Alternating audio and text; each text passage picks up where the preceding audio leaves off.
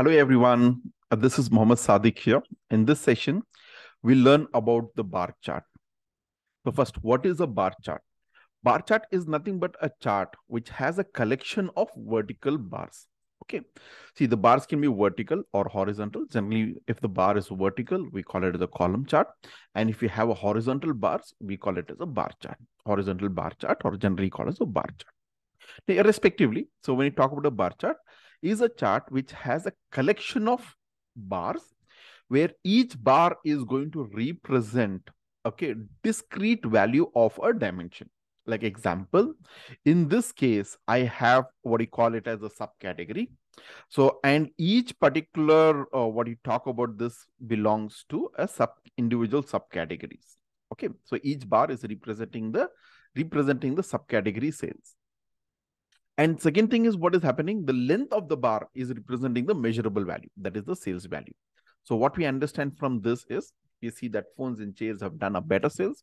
And when you see in this case, like, arts, envelopes, binders, they have done a very low sales. Okay.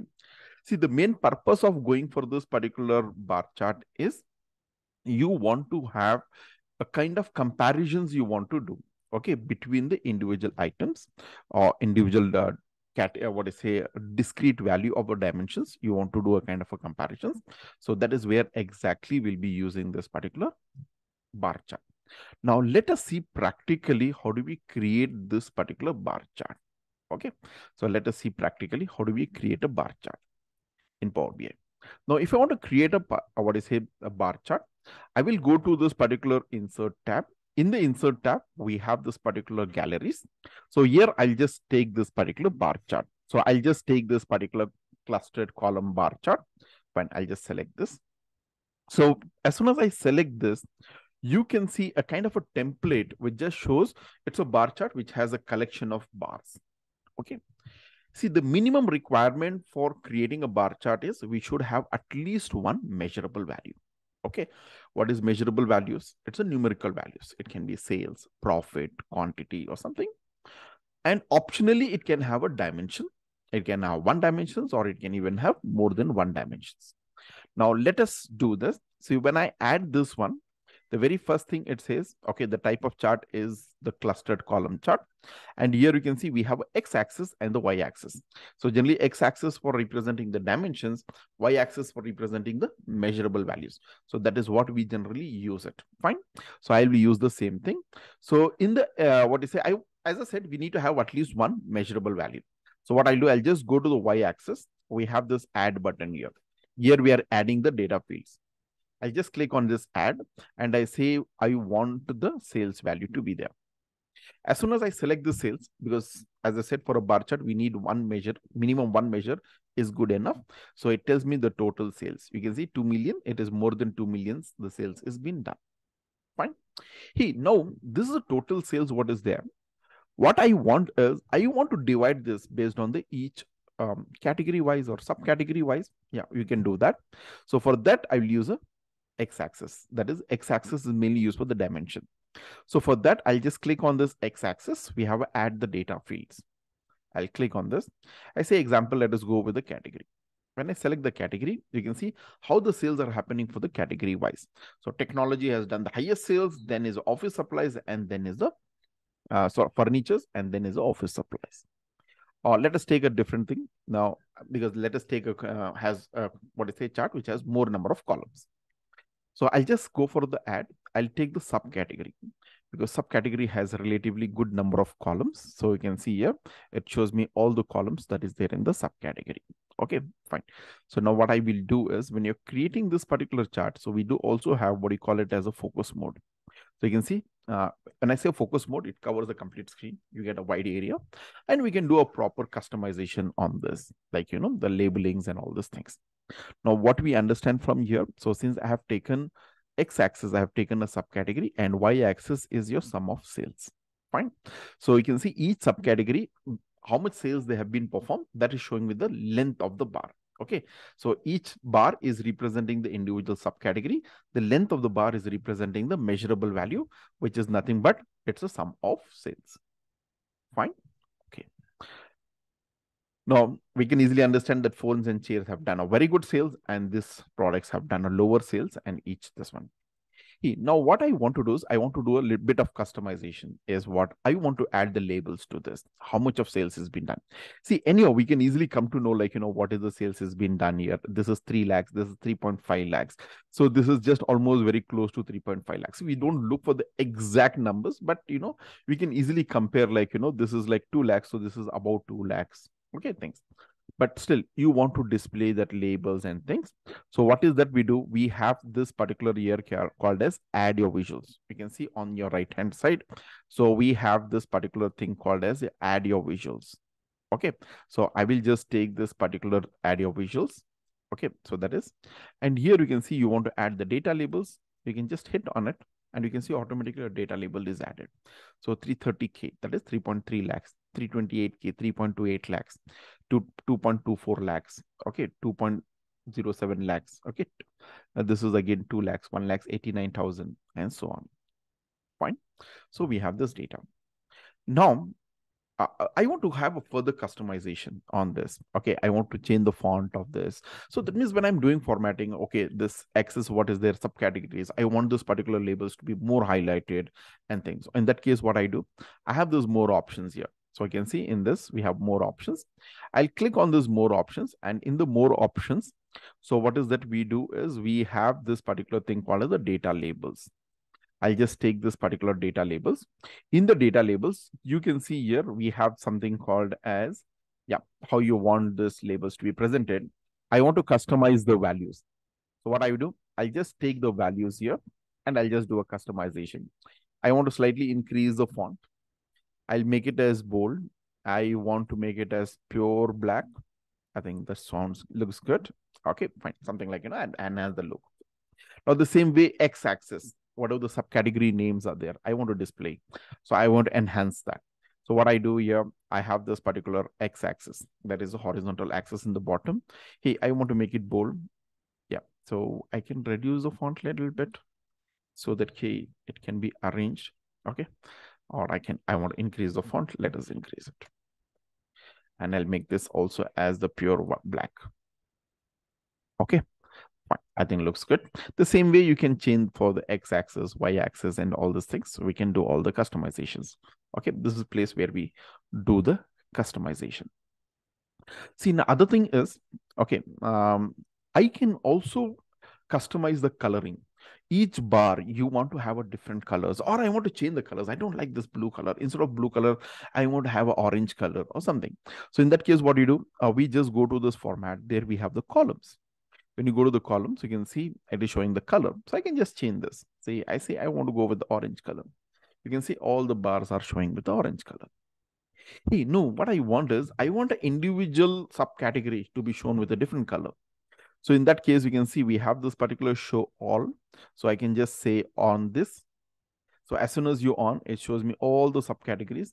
Okay, with the common color, but you can change it. Say chairs, I want to look in blue color. I want the storage to be in the pink color. I want the tables to be in, okay, so XYZ color, black color. Okay, cool. Individually, you can just select it and we can also assign the colors. So this is how we can assign the individual bars with a different color.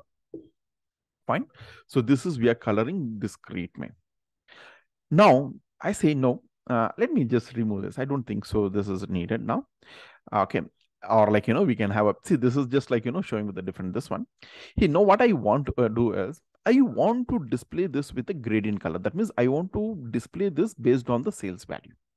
So here we can also do the coloring based on the function. You can see there is a fx function. And when you hit focus on that, it says it's nothing but conditional formatting. So conditional formatting is nothing but how do you format based on a specific condition. So I'll just go for this. Okay. So in the previous session, we have seen this particular conditional formatting is same thing. So I want this coloring to be something like this. The highest value should be in the dark blue and the lowest value I want in the light blue. Okay. So I'll just say it as okay here. And you can see the way the coloring happens. So is now it becomes more, what can say, analytics related kind of thing. So the bars with dark blue is the higher sales, and the bars with the lower color, that is light blue, they are the lower sales. Okay. So here the color is representing the sales value. So now Yeah, this is what. See, now what happens in this one is the higher is the sale is the darker is the color, the lower is the sales is the lighter is the color. And the length also representing the same information is the taller is the bar is the higher is the sales, the shorter is the bar is the lower is the sales. So both the color is also representing the sales and the length also is representing the sales. Now, since we have a length and we have a color, why don't we add a second, what is say, the color representing a different measure? Like, say, what I want is, and your length is representing the sales. But with the help of the color, I want to represent the profit. How much profit? Okay, each subcategory is given. See, it's not like, the product which is doing the higher sale is always giving a higher profit. There are possibilities, some products which is where the sales are low might have been given with a higher profit. I want to format based on that. So what will I do here? I'll just go to the FX. I want to format based on the different measure. See, format style, I'll take a gradient style because whenever you do the formatting based on the measures, we take a gradient. And here, instead of sum of sales, I will just change this to profit. Take it as sum of profit. And one more thing is the profit can be a negative value. Sales will not be a negative value because sales can be zero. Sales cannot be negative. But the profit is like, you purchase a product for some X amount, but you're selling at less than X. Okay, less than that. That means we are selling at a negative value. So there can be a negative profit.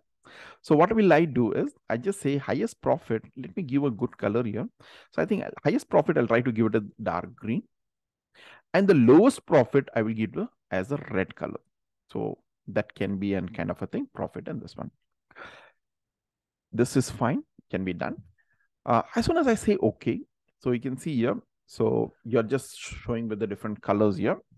So what we understand from here is the length of the bar is representing the sales and the color of the bar is representing the profit. The darker the green color is, the higher is the profit. Okay. The light green is the lower profit. And when it becomes to red color, okay, so when it is changing to a kind of a brownish color, reddish, there's a profit as low. And when it is dark red, that means there is a negative profit. That is what you're able to understand from this.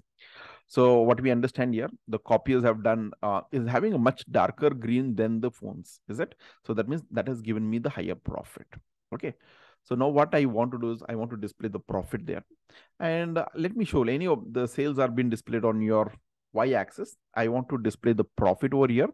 And I want to give the coloring also. So I will try to add one more color here as mid color, so that I can clearly differentiate the what is the profit and the what is a positive sales, negative, sorry, a positive profit and the negative profit.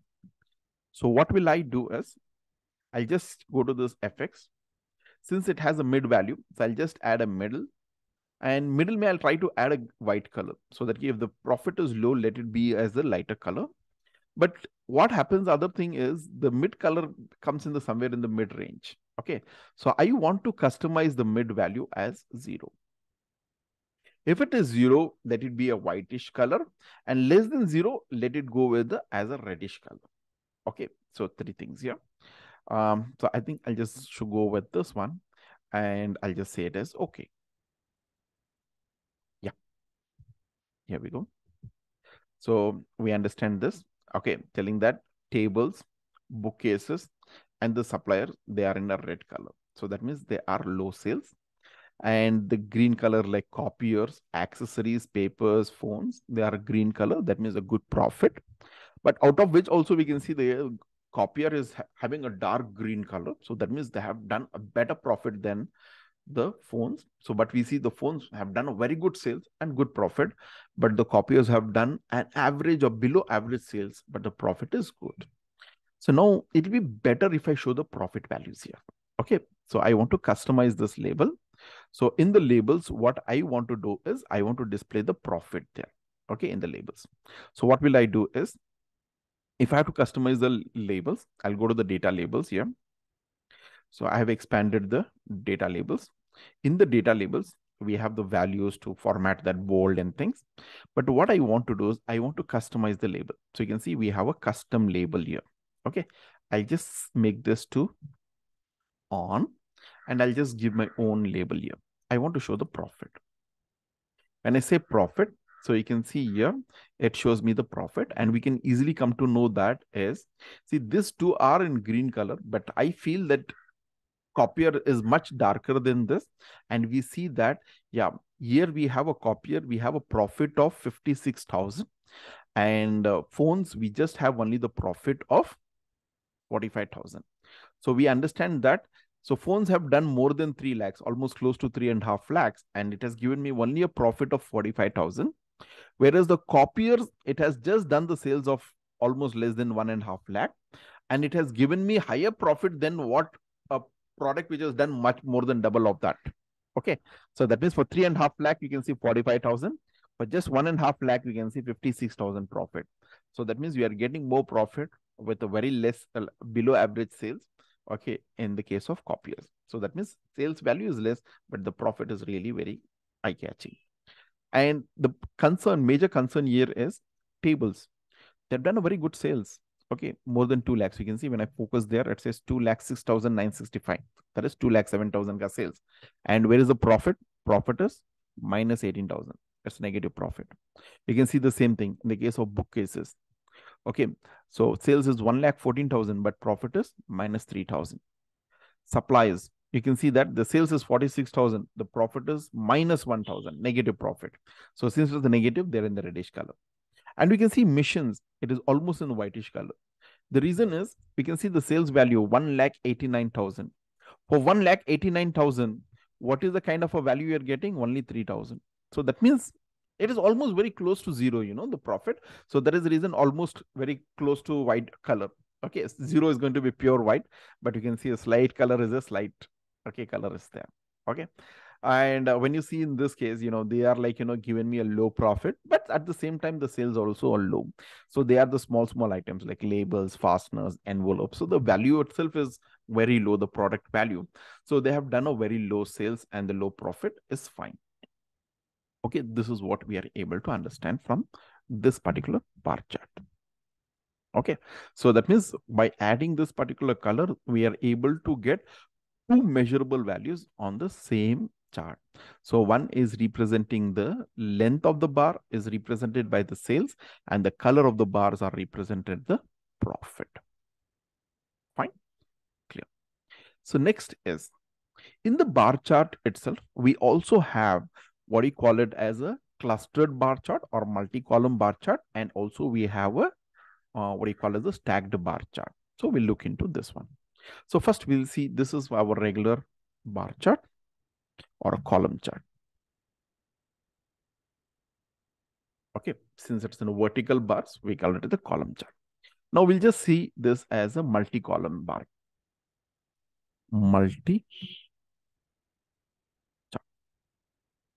Multi-column bar chart. Okay, a multi-column chart something. So if I have to do this, I'll just select the same thing. Okay, the same as clustered column chart.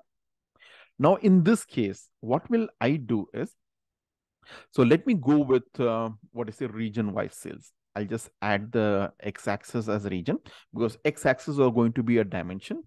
I'll add the region. So we can see the good option here is we can just hit on this add and select the region.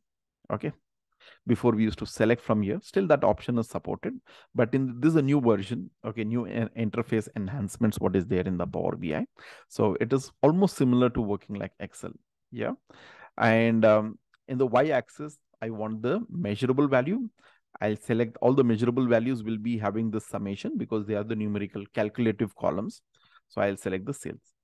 So I'm able to see the region wise how the sales are happening. So we see that West region has done the highest sales and the South has done the lowest sales. Now we're learning about multi-column. Multi-column is, see, we have one dimension that is a region wise. Okay, and the measurable value, that is the sales. Region wise, what is the sales? Now what I want here is, in this, I want to add a second dimension. So that means the West region has done the highest sales, but I want to see the contribution by the segment wise. So which segment of the customers have done the highest sales in the West region? Whether it's the consumer segment or the corporate segment, I want to analyze that. So what I will do here is, we can see we have a legend. You can see here we have a legend. I'll just hit on this legend and I'll add one more dimension. Since I wanted to go with the segment, I'll just select the segment. So now when you see, okay, the West region, whatever the sales has been done, it is divided based on the segment. And yeah, segment. And you can see this has been given as a legend over here. So let's say the consumer is this, the corporate dark blue, and the orange color is the home office. So almost in every region, we see that consumers have done an outstanding sales. That means we have the maximum business happening from the consumer segment of customers. Corporate segment, a kind of a average around 30% kind of things, and a very low business from the home office. So that is what we are able to analyze from this. So how each this one is been contributed. So that is each segment, how much they have been contributed. We are able to see this side by side. That is why it is called as a multi-column bar chart.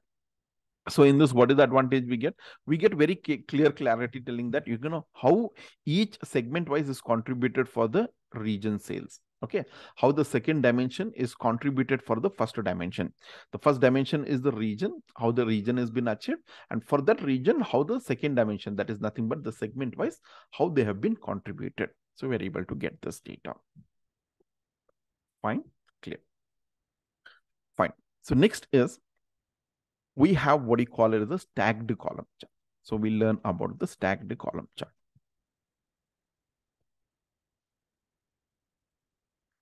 What is a stacked? Stacking is nothing but arranging one above the other. Okay, you want to arrange the columns one above the other. We use the stacked column chart. So now what I will do for that is, again, I'll just go to the visual gallery and I'll just go for, so I can take this particular stacked column, or you can even go with the regular column chart itself, the same column chart itself, not an issue. Now, as usual, I'll just take the same. First thing is I'll take region wise how the sales has been performed. Okay.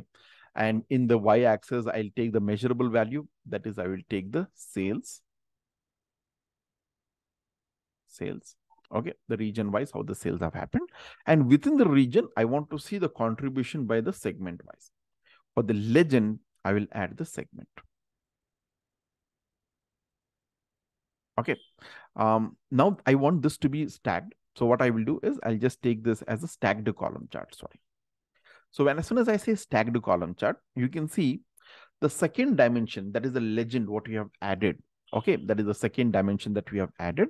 It has been arranged one above the other. Okay. Now, what is the kind of a benefit you get in this one?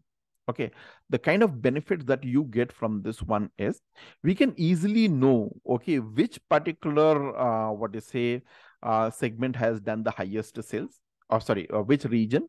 West region has done the highest sales, then is your east and the west, central and the south.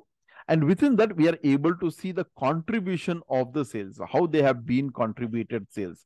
So we see the consumers have done always the higher sale in this, but we are not able to exactly compare it like things. But since it has been stacked one above the other, so we get more clarity in knowing, like, you know, how the overall totals has been achieved. Okay. And within that overall, how the individual segment wise sales is been done. So we are able to analyze this. Okay. Now let us add the labels to this. If I have to add the labels, what is that I will do? I need to go to the visuals and I'll go for the labels here. So you can see we have a data labels and the total labels.